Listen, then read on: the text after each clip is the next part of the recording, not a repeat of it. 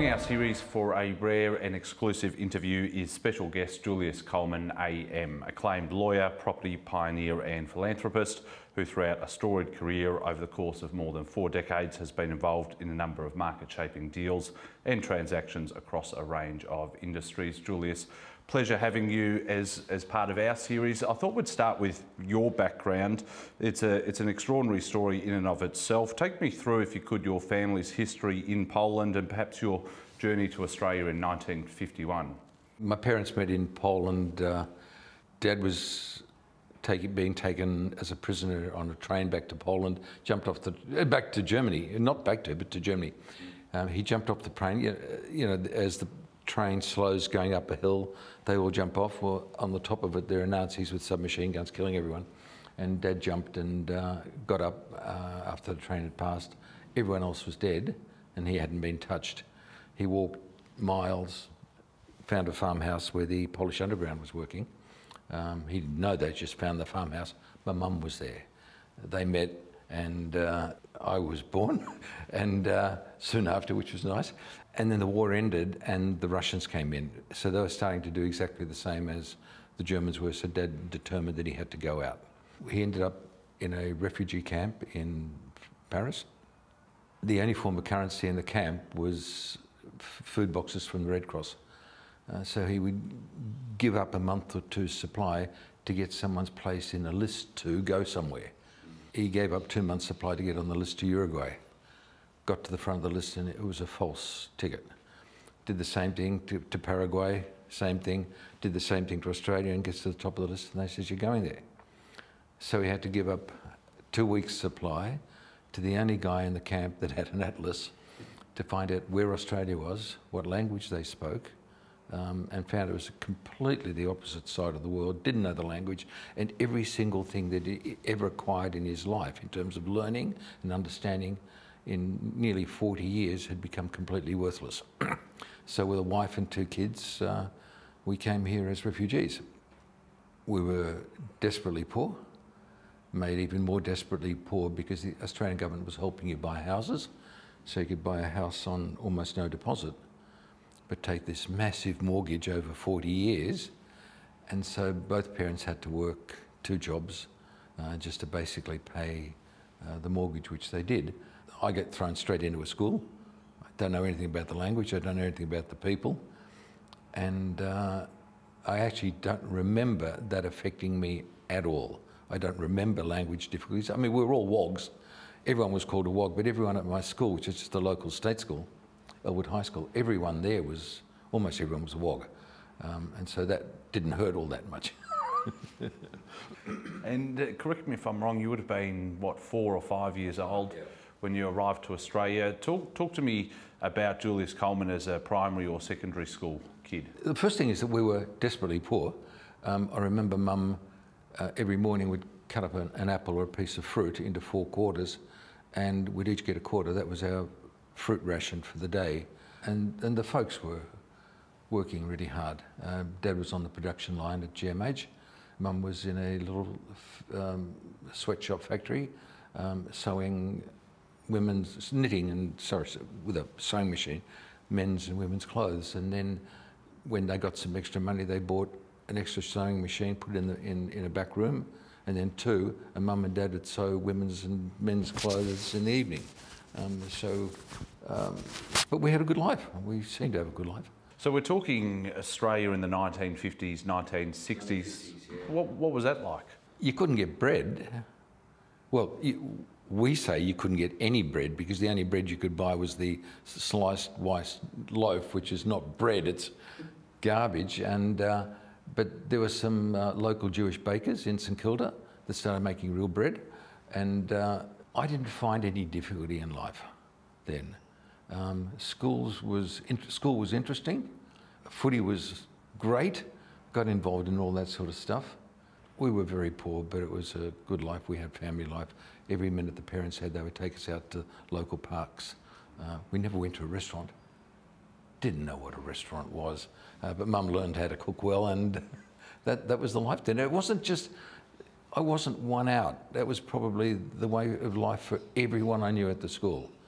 I had a lot of mates there who You know, one of my mates there, who is desperately poor, he's the heart surgeon at Cabrini.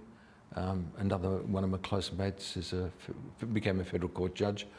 So we all came up from that same sort of background, which is probably points at what's one of the greatest things about Australia, is that it doesn't matter who you are and what your background is, nothing stops you from succeeding.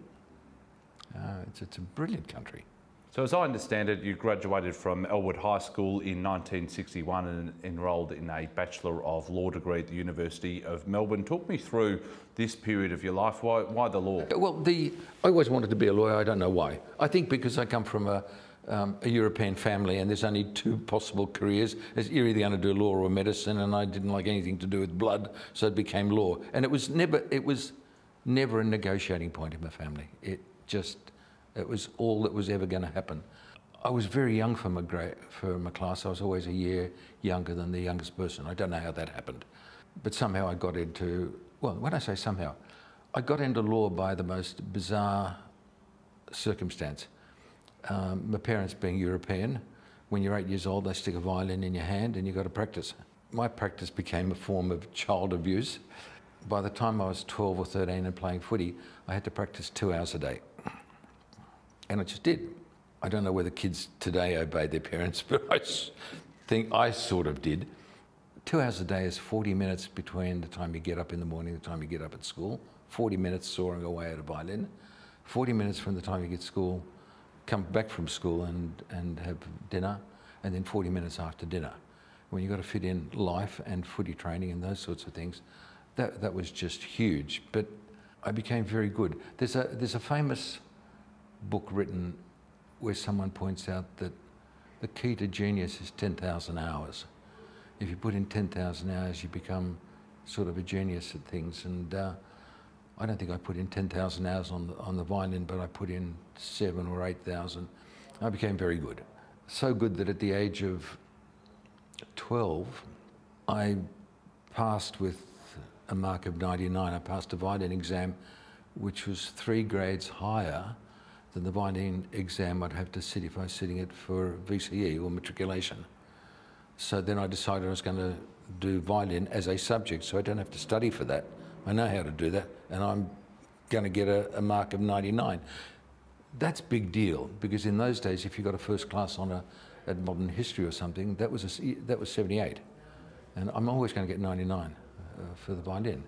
And so I probably did. That was a real sliding doors moment. My parents couldn't afford university. In those days, you had to pay. That changed a few years later under Gough Whitlam, but in those days you had to pay.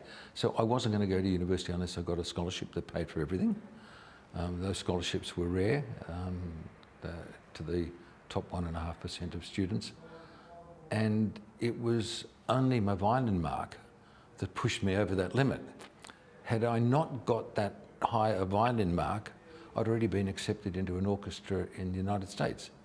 So as a 17-year-old, never been out of the country except when I came in, I would have, left my family and got shoveled out to North or South Carolina and joined an orchestra. Instead, I did law and had a good life. just on that, it's just such an absurdity. And it's not. I enjoyed the violin. I didn't enjoy the hard work. But it never occurred to me that this thing that I've sort of. When I got to uni, I never played the violin. Almost never played it again. And I'm not a lover of classical music. I love rock and roll. But it's so strange that something like that could play such a sliding doors, pivotal moment in your whole life. It did. So you complete your law degrees and join a small suburban law firm. Give us an insight into Australia at that time, so 1960s, late 1960s, and also during that time you were appointed a partner a year later in 1969 of the law firm. Talk us through that period of your life. Yeah, I'd like to say, because I was so brilliant, it was probably because it was a very small firm. There were 2 partners in there and one was going to leave. So might have had something to do with that. I graduated at 21, and I'm only 22, and I'm 21, and I've started work at this law firm, and I'm doing all the court work. I'm doing all the litigation, going into the local magistrates' courts. That was brilliant. It teaches you to think on your feet. It teaches you all the parts of the law that you never learned at law school. It was absolutely brilliant. And I had a great partner whose interview of me, before he gave me the job, was to ask me what football team I supported and talk about footy, which was great. He offered me the job the next morning. Turned out to be very lucky because the jobs that I wanted to get, that I had been interviewed for, they didn't ring until the next week, by which time I was gone. I now don't think I made a mistake. He was brilliant. It was out at Reservoir. You don't say reservoir in reservoir, it's reservoir. At one stage I had 5 of the top 10 on the wanted list were my clients. And they were decent, honourable people who always paid their bills. Talk us through some of the legal matters that you're working on. Basically, anything that went to court. I became very proficient at divorce, family law, doing the family law myself. When the Family Law Act came in, I had 14 of the first 15 cases. So I converted all of my cases from the old Matrimonial Law Act to the Family Law Act. Completely different procedure, no fault procedure. And so I ran those. My partner did all the commercial work, all the property work. We started dabbling in property. There was a book that I'd read when I was 15 or 16, which sort of shows where my mind was at, called How I Turned 1,000 into a Million in Real Estate in My Spare Time. Everyone's heard of it. It's a 1950s book. And the rules were brilliant. And so we bought a house together, and then we bought another one, and then we kept doing that. And then in the practice, by that time, I was doing the personal injury work, so that's industrial accidents and car accidents. Most of the people working in factories in the northern suburbs were migrants. They were put on machines. They often couldn't work properly. They had a lot of industrial accidents, and we get compensation. And we were finding that the money that they were awarded, which was sometimes supposed to provide for much of the rest of their life, was always gone in a year. Never failed. They'd invent ways of losing it. They'd lend it to family and relatives. They'd get speculated upon. They'd get people who'd give them wrong advice, people who'd take money from them. It was inevitable. And you've seen the same stuff with lottery winners. Have a look at it, lottery winners and how many keep the money that they got. None of them. And so these poor people in the northern suburbs were just losing money they couldn't afford to lose. And so what we started doing is, in 1975, is instead of sending you your cheque, saying here's a letter, congratulations, there's the cheque, and here's my bill, we'd say the cheque's ready, come in and talk to us. And when you came in to talk to us, we'd give you an hour of free advice. The advice was, don't blow your money, everyone else does. And the way not to blow your money is buy a house or a flat. And we found that all we'd done is we'd invented another way for them to lose their money. Because they'd go to the local estate agent, they'd get ripped off, or they'd buy something they didn't know anything about. And so a year later we said, and we'll find it for you. In 75, I had 3 kids smashed up in an accident. They each got a bit of compo. I said, why don't you invest it? We don't know how, I'll do it for you. So I took them along to some auctions, and at one of the auctions we bought a 2-bedroom flat in Reservoir for $4,000 in 1975. So that tells you the value of money, because that flat today would be $600,000, and it's still the same $4,000 flat, except it's many years later. And the rent it was paying was $8 a week. On a $4,000 investment, that's a 10% return. It was a beauty. So I arranged a mortgage for them, and they asked if I'd look after it. And I said, well, I'm not going to collect the rent. So I got my secretary to. It was just around the corner from the office. She hated that. And so we collected the rent, paid off the mortgage, and basically that was their investment. That went well. They loved it. They told their friends. The next year we bought 3 flats like that and put people into it. The year after that we bought a block of 25. When I say a block, it's a widespread development of single units, 25, and we moved all of those. And we were charging just legal fees and then to manage the asset. And then this idea of putting people together into investments morphed into something that was starting to take, some real action. We weren't concentrating on it at all. We were having fun with it because we were playing with property ourselves. But the returns were spectacular. Between 1975 and 1988, the worst result that we produced from any one of these things for our clients is we doubled their money tax-free in 3 years. There was no result worse than that. There were several where we doubled the money in a year. So if you did nothing else other than follow what we'd said, you were building, really significant wealth. And I thought I knew why that was. That was because I was an unmitigated genius. It turns out that it probably had as much to do with the fact that inflation was running at 10% a year. And that was the secret.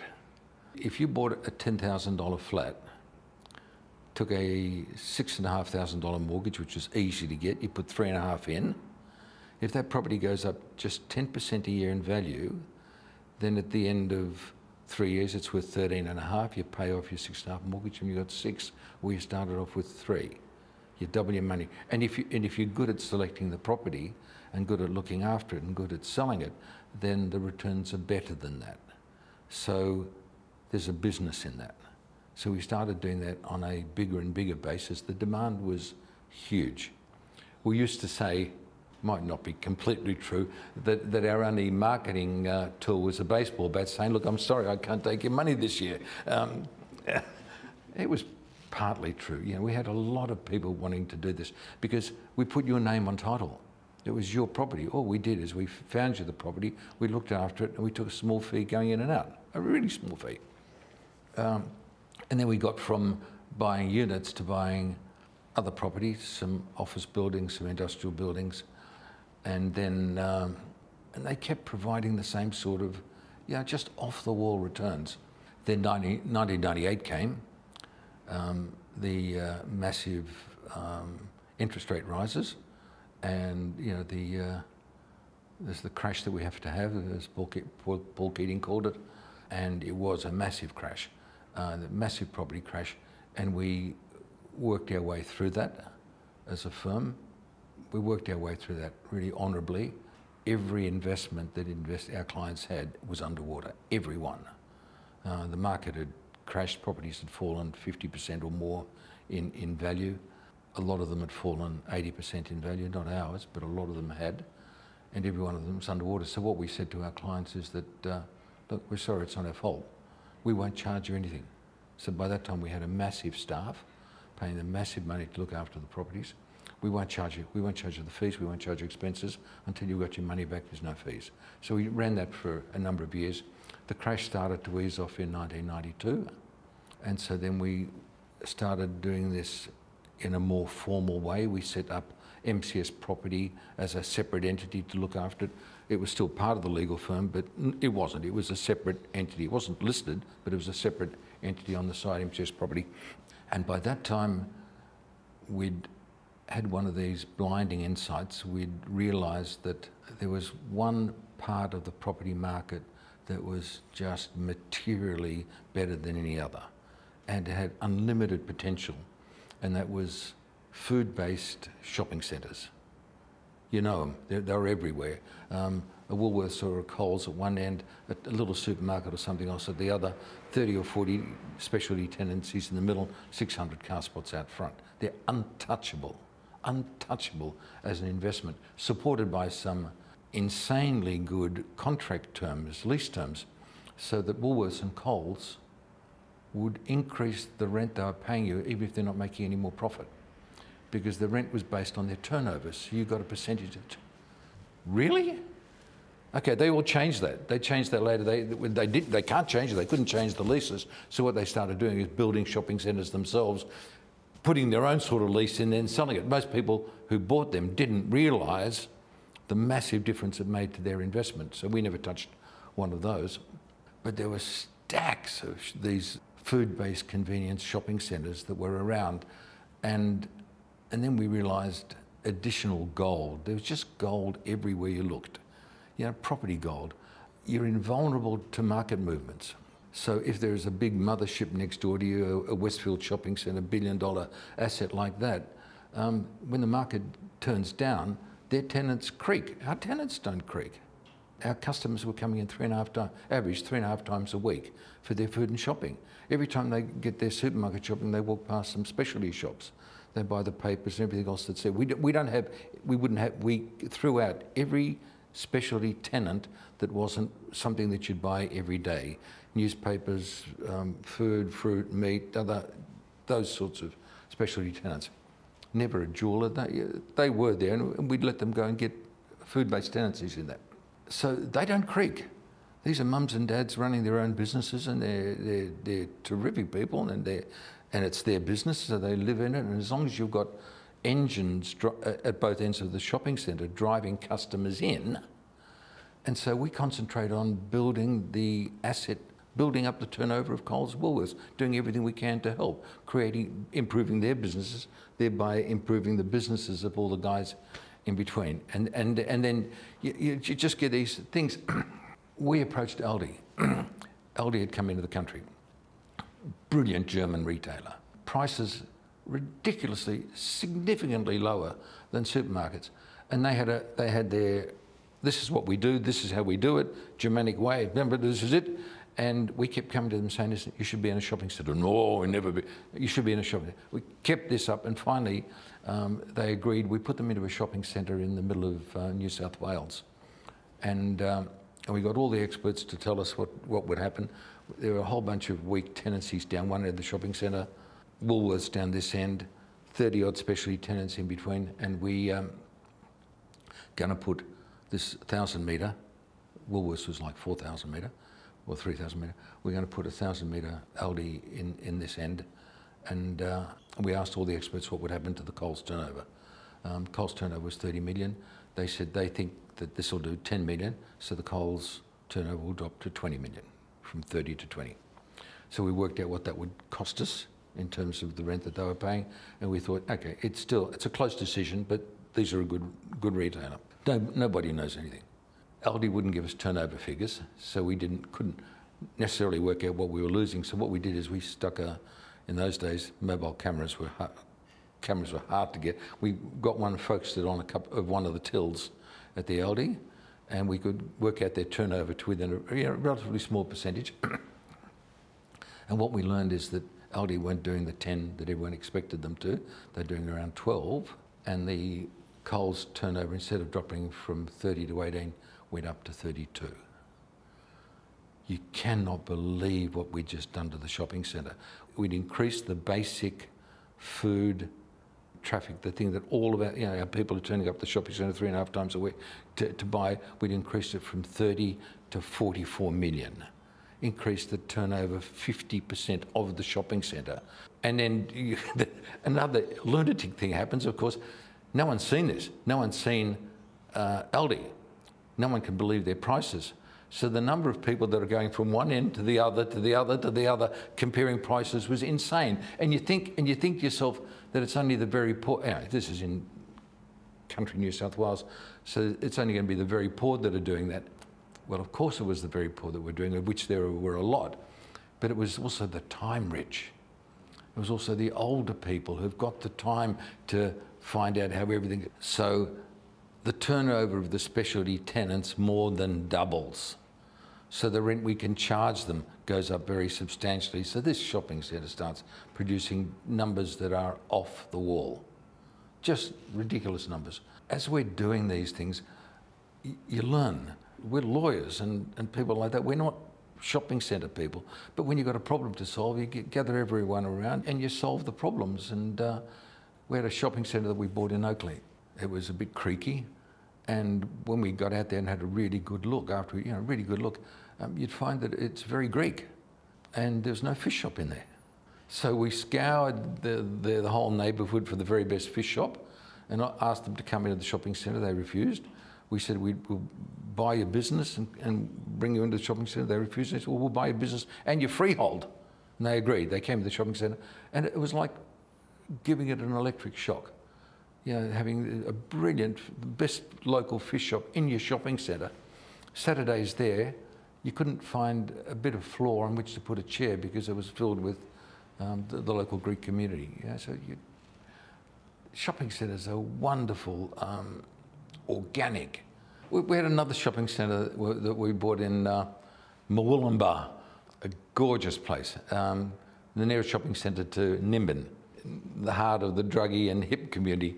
When we were driving around, when we look to acquire a shopping centre, we look around the area, and we drove down the streets of Nimbin, and you could see all these people saying, suits, suits in the street. Gorgeous. The shopping centre was upstairs because the area is very flood prone. So car parking downstairs, but to get to the shopping centre, you went a ramp upstairs.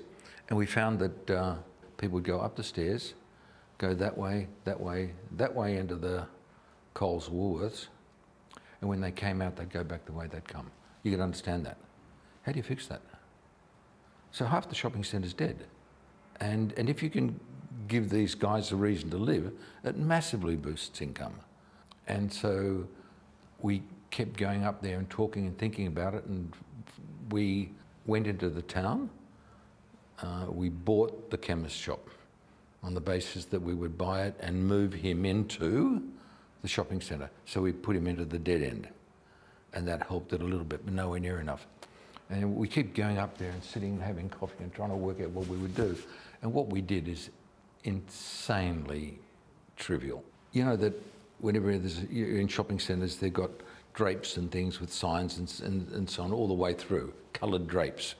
So we decided we'd have those, but they would have a bright colour on one side and a dark colour on the other side. So as you came out of the Coles and you looked the way we didn't want you to go, it looked dark brown and dowdy. If you looked the way we wanted you to go, it was a light colour and light, and the next day, people are starting to go around the shopping centre like that. The rent we get on the specialty tenants goes up massively because they're making massively more money. You make up these things, and they were extraordinary. So we became very, very good at shopping centres. We had our own leasing team, we had our own development team. We had some of the best leasing individuals in the country working in our office. Well, never in our office, they're flying around, but so we built up a team of over 100 people that did everything in shopping centres, and they were just very good. Take me inside the key metrics you analysed prior to investing in assets. So it started off as residential investment and development, moved into commercial and retail. What did you look at prior to? Everything comes down to the return and the safety of the return. What we found out is that shopping centres are an extraordinarily safe return. Westfield used to come out and tell everyone how safe their model was. It wasn't. Well, Westfield are brilliant, their shopping centres are brilliant, but they can lose very big tenants. We can't lose them. Coles has got a 40-year lease. It can't get that sort of turnover anywhere else. The last thing that Coles or Woolworths would do is leave their place and have the opposite one come in and lease it. I mean, of course. So you've got an engine that's always going to be there.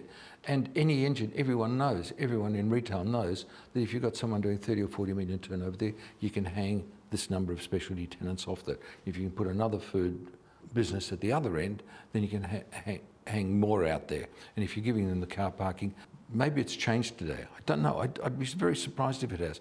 No one will go shopping in a Chadstone for their daily food.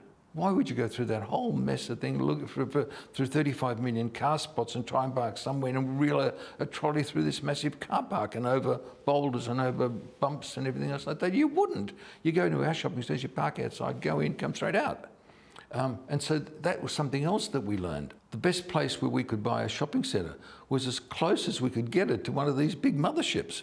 The best shopping centre that we had, the best performing shopping centre that we had was in Penrith, where we bought one that was hard up against the massive shopping centre that they'd built there, massive shopping centre. And our food shopping centre was insane. In those days, if you're doing 30, 40 million turnover in a supermarket, that was massive. So we extended the shopping centre, one was Woolworths, whichever one, we did the opposite one at the other end. It started doing 50, 60, 70 million.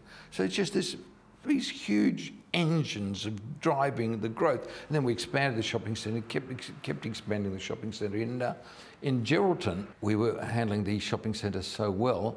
There was a shopping centre at one end of town and a shopping centre at the other one. We started to blow away the other one. So then we bought it. And Woolworths has a whole bunch of specialty tenants it likes to be around. Coles has a different like. So we made this one, the Coles-based centre, and this one the Woolworths-based centre, and let them go head to head, which takes the retail away from the town, makes these things incredibly strong. It's such a fantastic area in which to play because you basically can't get it wrong. We did. Having said that, we did. We bought this beautiful shopping centre, and it was doing really poor numbers, and we thought, oh, well, we're geniuses. We'll have no trouble getting it to massively grow. Anyone could improve these numbers. And we couldn't. It took us many years to learn that the reason why is it was right on the coast, beautiful shopping centre, beach, right along there. Of course, then you're only drawing from a semicircle. There are no customers on that side of your shopping centre. Shopping centres need to be there and be surrounded by customers there. We'd cut off half the customers in the water. Fish aren't going to come and buy at our place, and never repeated that mistake. We couldn't resurrect the shopping centre. We improved it, but that was a fatal flaw that you learn as you're going through these things. I want to ask you, just from a deal structuring perspective, how did MCS property work as a listed vehicle? So it wasn't really a listed. We were the manager of everything. So it was owned by us, and if you'd invested in one of these shopping centres, then we were managing it for you. We always put all of the fees that you would have paid, we didn't take. We left them in the vehicle. We invested with you. Often we invested our own money in there as well. We made another rule that we weren't allowed to buy anything that we weren't offering our investors, so that they knew that we were with them, that we were backing, that our money was in the same things that we were putting them into. This was stupendous.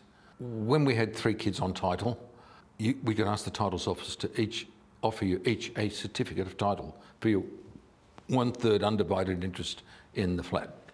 And then when we had 6 people and 7 and 8 and 10, the titles office, once we got to 20, the titles office said, you go and get stuff. We're not going to give you separate titles. So we went to the lawyers and decided we're going to issue a writ of certiorari to compel a public servant to do what he's obliged to do. And the lawyer said, oh, you don't have to do that. You can create just a bare trust. You're not creating a trust, just a bare trust. So I hold on behalf of U25. And that I could be a $2 company. So we set up a lot of those. All of our syndicates ended up being a bare trust holding for all of you as individuals. But there's a problem. Technically is a legal partnership. The law prevents oversized, outsized partnerships. It prevents partnerships being for more than 20 people. So then you have to be a company. If you're taxed as a company, you can't negatively gear. You can't get the losses going to the individuals. So when we gave you returns of 14, 15% a year, which we were, if you're an investor in every single MCS syndicate from 1992 onwards, your average annual return was 18.9%, and you never paid tax because we had tax losses that we could offset, the depreciation of the property, the interest on the mortgages and all of that. Interest on the mortgages were then fairly substantial, 60-odd%, which was safe in those days because you had inflation increasing the value of the property. And so you're getting these ridiculous returns tax-free. But if we had to set it up as a company, the company traps your losses. You can't utilise the losses. So I approached Alan Myers, who was a young QC, who was brilliant, since become even more brilliant. I mean, he's an absolutely brilliant QC. And I said, how do we do this? How do we get around the fact that, we don't want to use any sort of a structure which is a taxable structure. We want it to be taxed at the individual level, and the law says you can't. And so I gave him that brief around November. Day before Christmas, or on Christmas Day, he rings me and he says, Julius, I'm going to drop this opinion in your letterbox today. Guard it with your life. It's the best opinion I've ever written. And this opinion wasn't very long, and he went right through the whole of English history and said that back in 1066, you know when you buy a home with your wife, you either buy it as joint tenants or as tenants in common. The difference is joint tenants is if one of you dies, the other one gets it. As joint tenants, if one of you dies, the other one doesn't get it. It goes to whoever you provided for under your will. So you retain your separate interests in that. He said that's never been taken out of the law. So if you set this up as a joint tenancy, you can, the people can each have their own separate interests and then thereby, by implication, be taxed on it. Seriously? So what if I have 1,000? Yes, he says. So we set these things up as joint acquisitions. Now, obviously, we still use the bare trustee because someone's got to hold all of the titles of all these 1,000 people for them. So there's a trust company in there. And all the time, our structure got copied by everyone. When we sold out, we had $1.5 billion of syndicates under management. The second biggest was Centro with 700 million. So there were scores of syndicates starting up, all copied our structure, all copied our documents. Every single one of them missed. They saw that there's a trustee there. Every single one of them missed that we were a joint acquisition, being taxed as partners, not as separate. That was Alan Myers' genius. So that meant we could deliver tax losses to each of you. So assuming that the mortgage was 60% of the value of the property and interest on that, depreciation of the property, management fees and everything else, there's never a taxable income. Even better, there's often a taxable loss. If there's a taxable loss, then I say to you at the end of the year, g'day Rob, your returns this year is we're giving you 16% on your money, here's the cheque, and here's a piece of paper, this is what you report to the tax department. You got 16% on your money, but you're claiming a loss of so-and-so, and you can take that loss off your other income. So we were good at what we were doing. By 2002, MCS, as you mentioned earlier, had over $1.4, $1.5 billion of assets under management and also managed over 2,000 tenants. Reflecting on this period, how did you go about maintaining relationships with tenants while still ensuring that the properties were going up in value and you were still returning? Yeah, that was fairly easy. I might say to you, this crummy little north suburban legal firm, which had $1.5 billion of shopping centres under management, we're the largest landlord to Coles and second largest to Woolworths, or vice versa, in the whole country. We had more shopping centres than anyone else in the country. That didn't make us the biggest by a long way. Westfield might have had 30 or 40, but each of theirs were worth $1 billion. We had 55, and our average value was probably around $30 million. So Westfield were much bigger and much more specialised than we were. But we were at the end, which I reckon generated the most growth. When we bought the asset, we had incredibly simple, not software because it didn't exist in those days, but 4 or 5 things that I wanted to know about a property. I could project its income. I could work out what the returns were going to be. Because your anchors, the Coles and the Woolworths, are always paying the rent plus CPI. You just put in a CPI number, you know 70 or 80% of your income in advance. You know the special tenants, how many you can hang off each one. If that's right, then you know basically what their income's going to be. They'll pay you less rent in a poor area, maybe more rent in a rich area. So projecting your income becomes really, really easy. If then you don't get greedy, if you don't want to, you need to keep everyone in that circle really happy. Tenants will pay rent increases, and they'll pay substantial rent increases if you can provide them substantially extra traffic.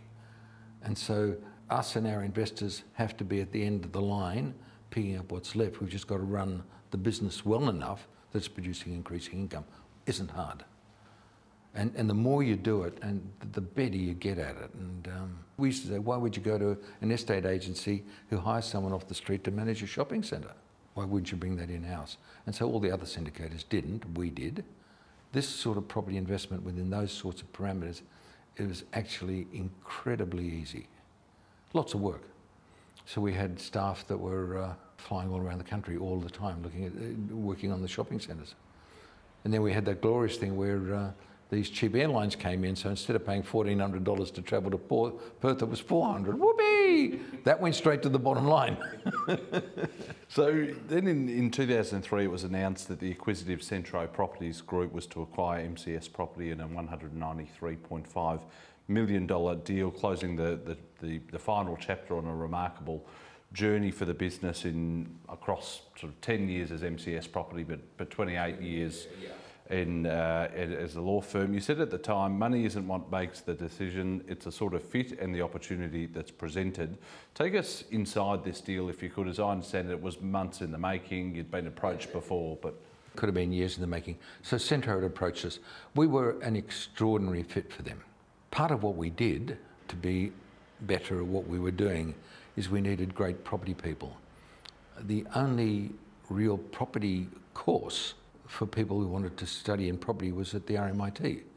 So we went to the RMIT and we said, we'd like to work with you. We're happy to give you money. We're happy to provide scholarships. In return, can we get a pick of your graduates? They said, yeah. So for 8 or 10 years, the top two, we took the top 1 or 2 students out of the top property college in Australia that came onto our staff. So for Centro, they were substantially in shopping centres. We were wholly in shopping centres. They desperately needed good staff. We had terrific staff. They approached us and we agreed a deal, then they changed the deal. We walked away angrily. A long time later, they approached us again and then something else happened that we didn't like, so we walked away angrily. And then we got to a stage where our value was so bound up in the fact that every year we were delivering 20% growth to the bottom line. So I could show you my numbers going back X number of years and we were delivering 20% growth to the bottom line. Extraordinary growth in those days. And it's untouchable, just except for the fact, what if you can't get stock? And so what we fed on, what we adored was these small food-based convenience shopping centres. And there weren't that many available. So we had to go higher up the food chain. So we bought things like Brandon Park and things that are more expensive and bigger and harder. So they're still not the Westfield type. And so we learned to be good at them. They weren't coming up. And what had happened is that all these smart guys in all the big offices in town, they found that the little places where they're not interested. They didn't want to buy anything under 20 million, so we moved up to 20 million. Then they didn't want to buy anything under 30 or 40, so we moved up to the 30 or 40s. And then they started seeing the results that we were producing and they started moving down. So everything became more difficult.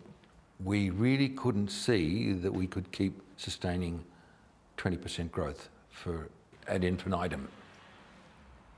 That becomes a big deal because your multiple that you're valued at, if you're producing 20% growth and have for 10 years, your multiple's like 15. And if you're going to be producing 5 or 6% growth, then your multiple's down to 5. So you could actually end up working for another 10 years and get no extra value. So I rang up Andrew Scott and I said, you got some time for a chat? And he said, yes. So I drove around to his place and said, I'm prepared to talk. This is the number. I'm not going to sell for less. But at that number, I will sell and it will give you, and I just had, literally what I'd done is I wrote it on the back of an envelope, the points I was going to make. I literally walked in with an envelope and had these note points on the back of it.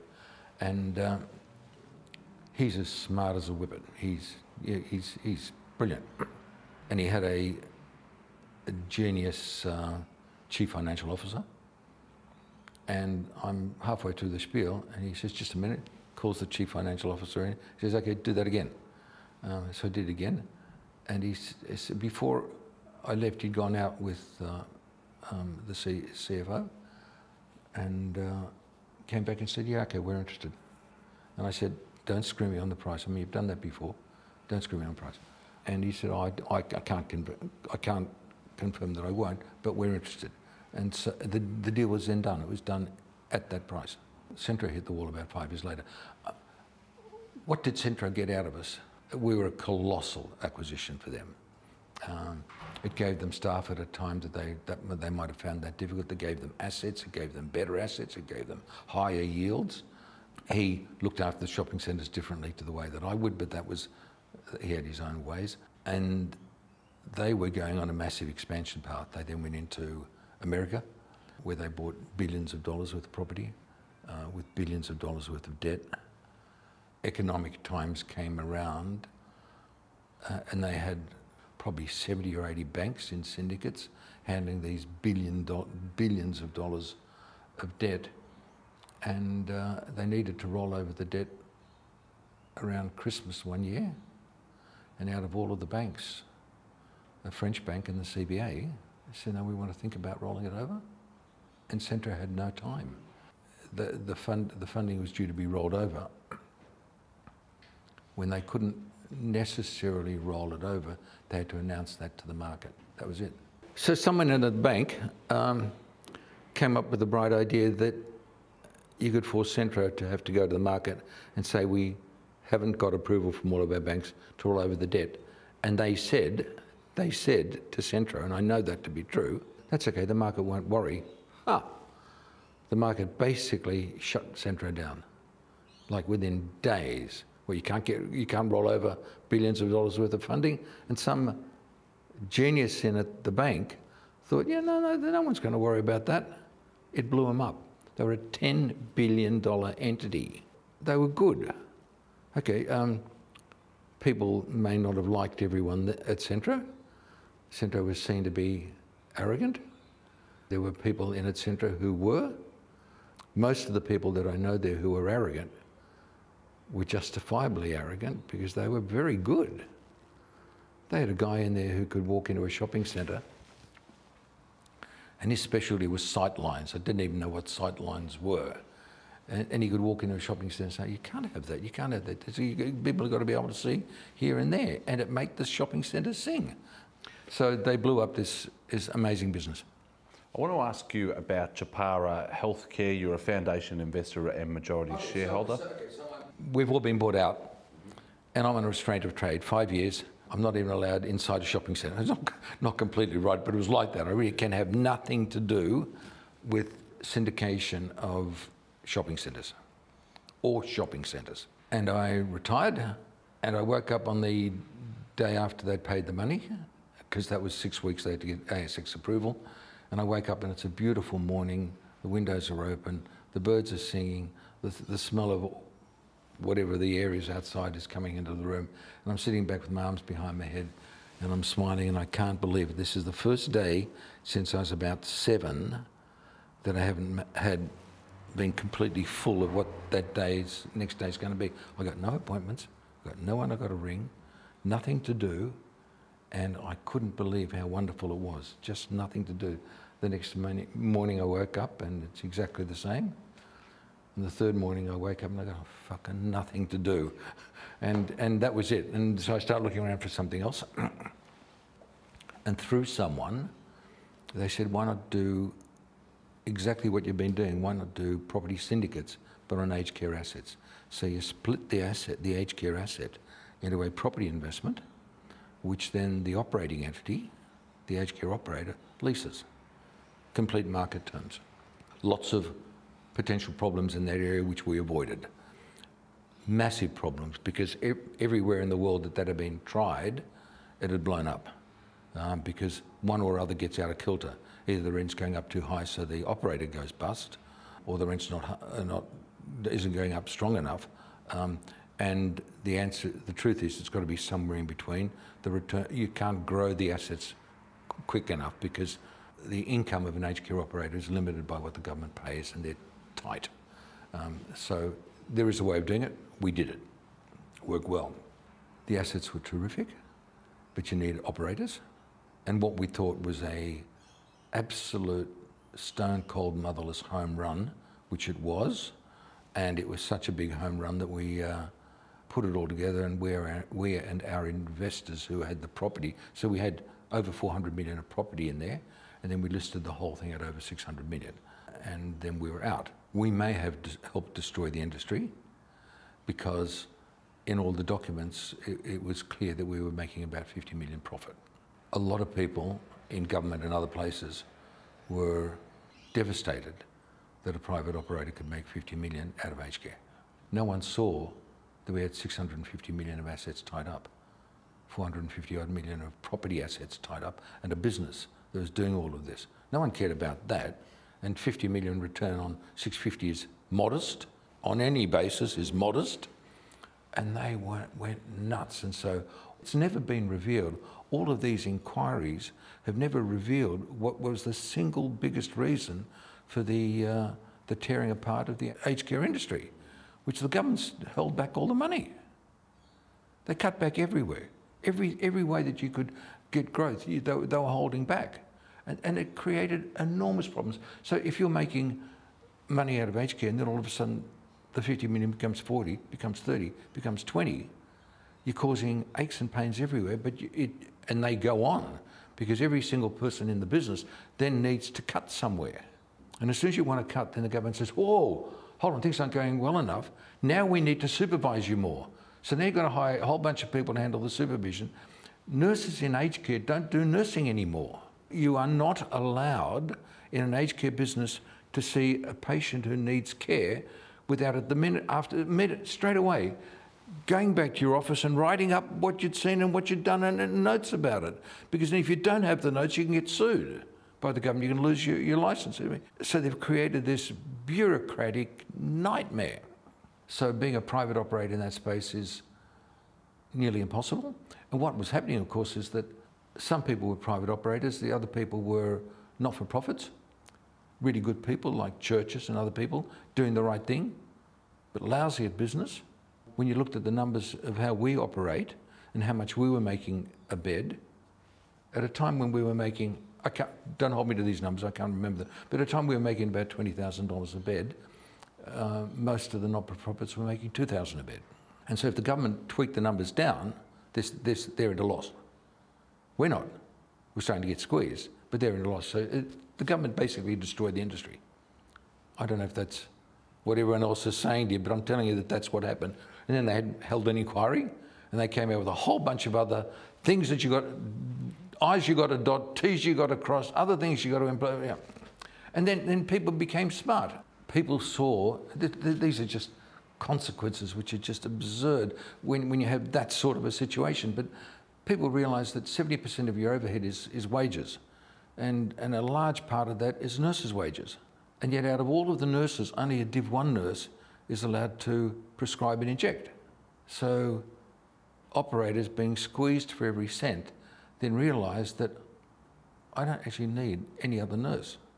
I just need 1 or 2 Div 1 nurses who are around all the time, and all of these others can become heavy lifters. You know, the people who've got to do the hard work, move the bedpans, move the people on and off beds, take them into other rooms. We don't need nursing qualifications.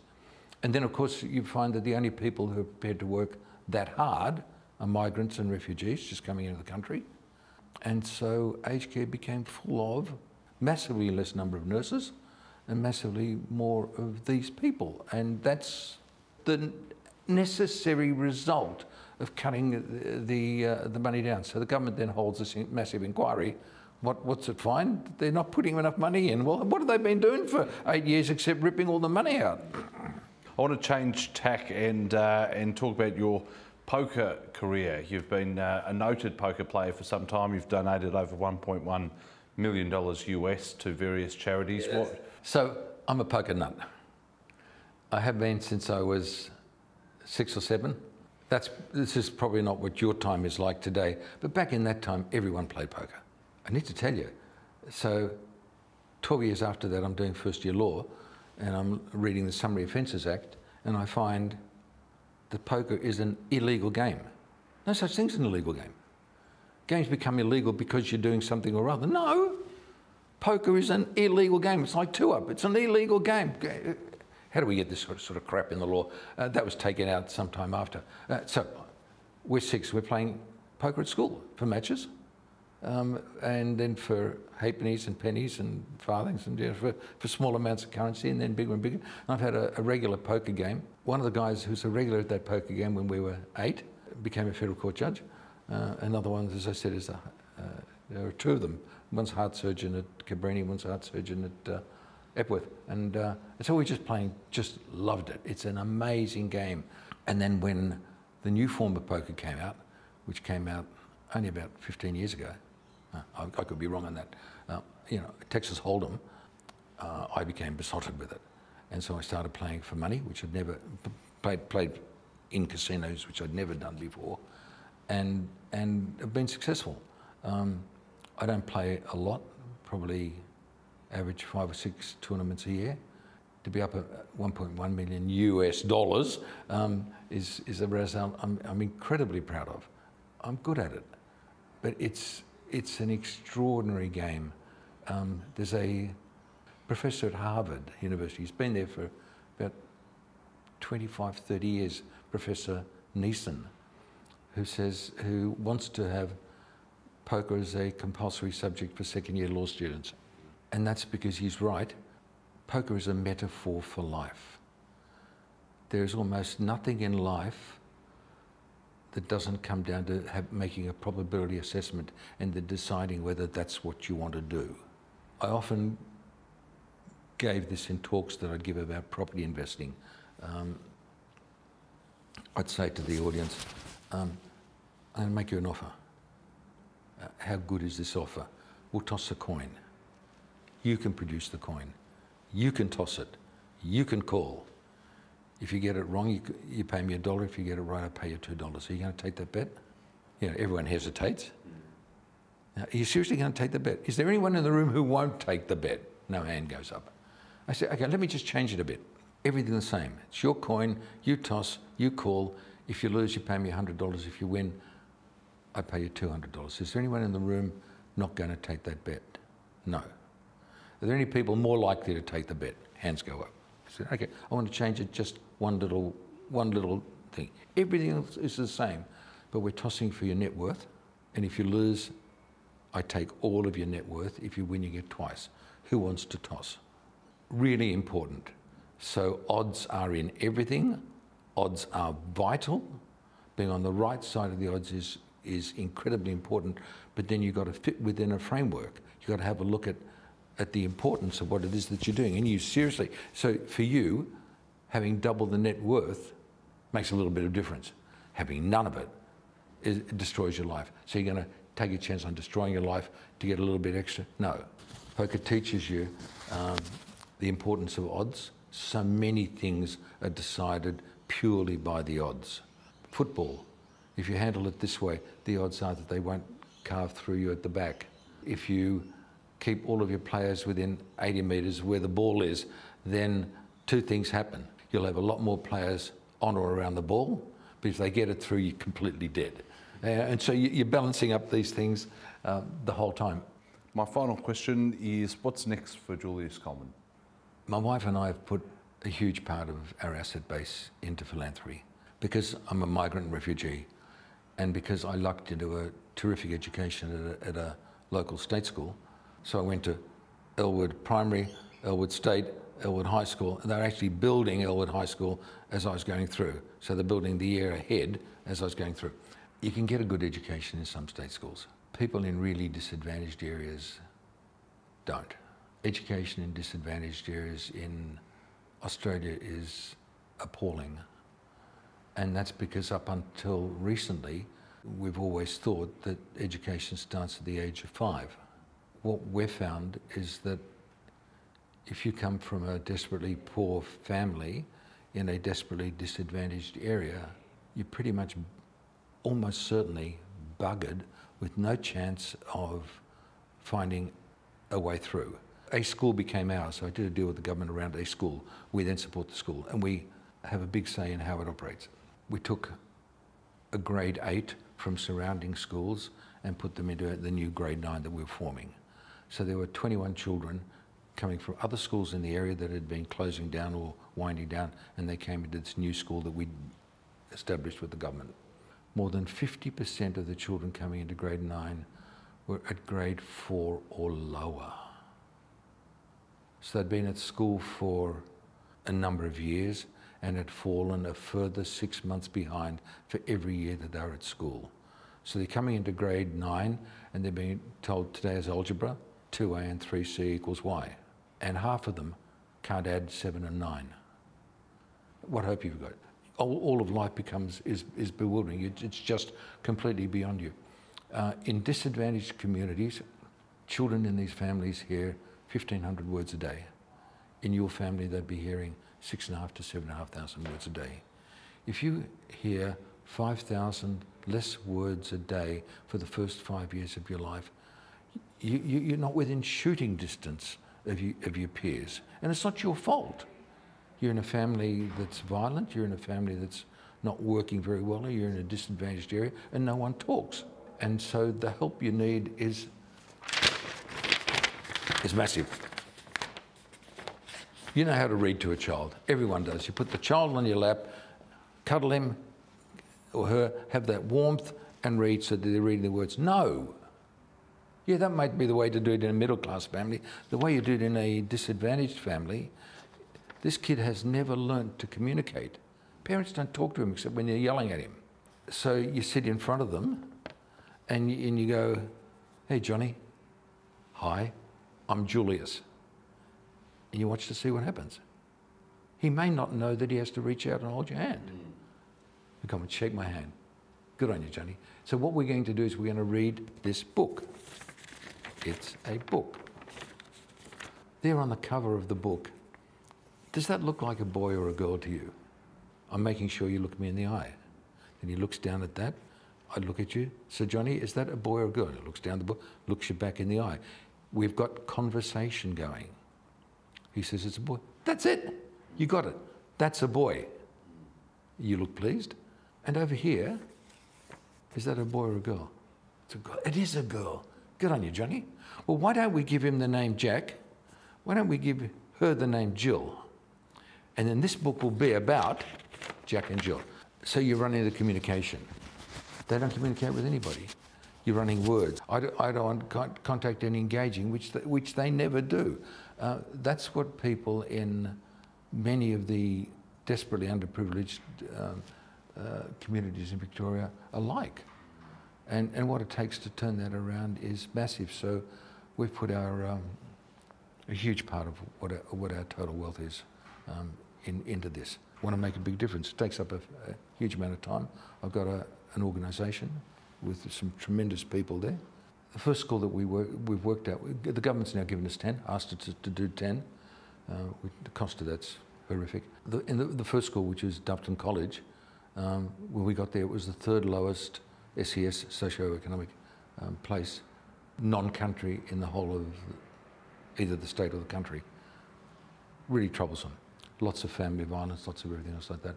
And what we learned is that with what we do, we didn't know. We had good people around us, but we're making it up as we're going along. What we learned, the result of what we've learned, is that if you're coming through the school, instead of being in grade 3 and being 5 years behind, as typically happens, every single child that's done 2 years early learning with us, every single child is at or above national standards for reading and numeracy by the time they're in grade 3 in NAPLAN. They're ridiculous numbers. So we've got a formula that we can roll out. We've got a wonderful relationship with the government where they want to see this rolled out. They want to improve the lot of underprivileged children. So that's been a phenomenal thing. And in exactly the same vein, with the same sort of intention for good, I'm building a poker app. So the poker app is, when you get cards, you're going to be judged on how you play those cards because everyone else in the room that you're being judged against has got the same cards. We assess you on how you play those cards. I look forward to giving it a go. Julius Colman, thanks so much for your time. Good on you. Thanks a lot, Rob.